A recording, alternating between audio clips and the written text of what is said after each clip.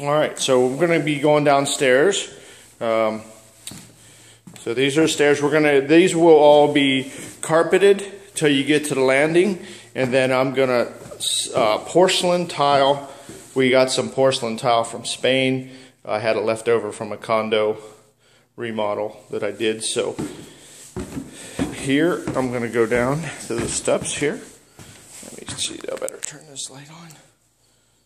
Okay, so like I said, the steps are going to be carpeted, and this is going to be all. This is a 25 by 13 room. This is going to be all rubber floor, gym, like a commercial gym floor.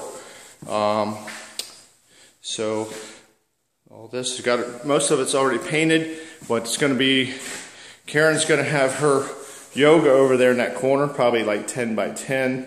And then we'll have the squat rack set up here, and then the bench press and maybe some cardio equipment.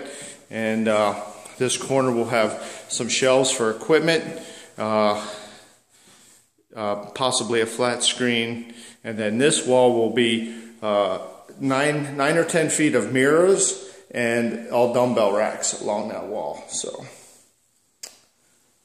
go back here. Pretty much got this bathroom done, except the floor and a little bit of trim. Sorry, it's dark again. So anyway, I just put this wall board up. It's like a tile board.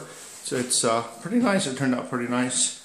And this medicine cabinet, just put that up. There's the sink and new faucet.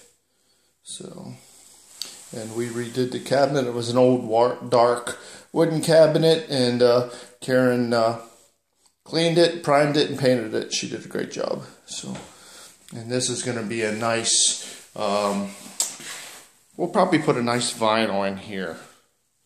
So, because the tile is too cold in the basement. So, anyway, that's this basement bathroom. So we'll go back here. This is a 9 by 4 foot closet. I just put the shelves back in after we painted it. Kind of brought all the paint in from the garage. It's going to get cold. I didn't want anything freezing, so this is kind of our left paint to do, and some of our caulking and stuff I didn't want to freeze. So, and this is what we call the tin room, because after Karen took off the wallpaper, it was metallic. It looked like tin. So anyway, we primed this a couple of times already, and we're ready now to paint it for the finished coat. So probably got one more coat of primer.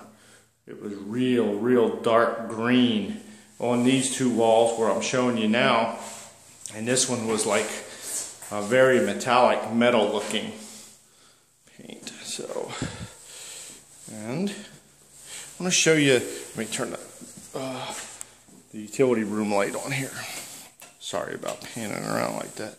This here is a newfangled heat pump water heater.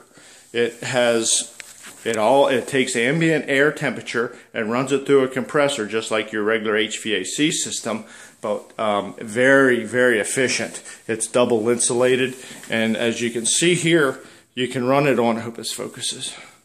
I don't think it's gonna. Anyway, there you go. You can run it on efficiency, which is a blend of the hybrid, which means just heat pump, and electric on any other higher demands. And then the hybrid itself is just heat pump, so that's the most efficient way to run it. And then you go to your electric. That is just the 2 elements. It's a 240 volt 2 element 50 gallon hot water heater. And then when you put it on vacation like it is now, it just keeps it at 48 degrees. So, and there's the water softener. And let's see here, the last bedroom is where we are going to set up the reloading and gun safes, and kind of just a hobby room. We're going to kind of paint this cool colors and keep it bright.